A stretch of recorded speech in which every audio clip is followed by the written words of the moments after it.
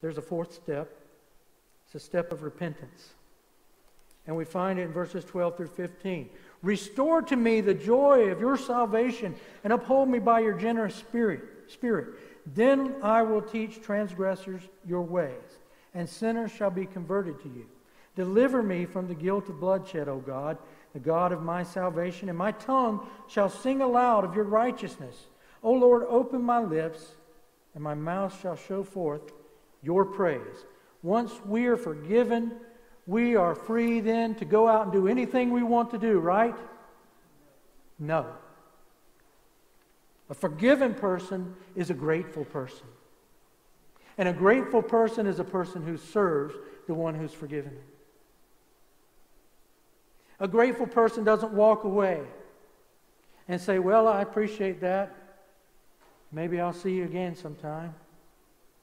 A grateful person accepts the forgiveness that's given to them, but continues to let that forgiver know that they love them, that they appreciate them, that they want to live for them and serve them. Forgiveness is free, but a true Christian is a person who believes that forgiveness is not a license to go out and do anything we want to do, knowing that we can always get forgiveness for it. Paul spoke against that quite a bit. The contrary is true.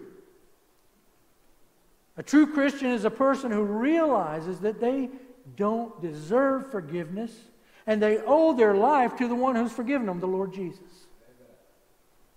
That's a truly repentant person.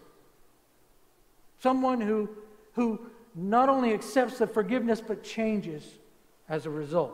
Repentance, that word is simply defined as to stop, to turn around and go the other way. Stop whatever it is that you're doing that's taking you away from God. Turn around and serve God. Go to Him. We must turn to a life of active service for God. We must make Him first on our list of priorities. He has to be at the top.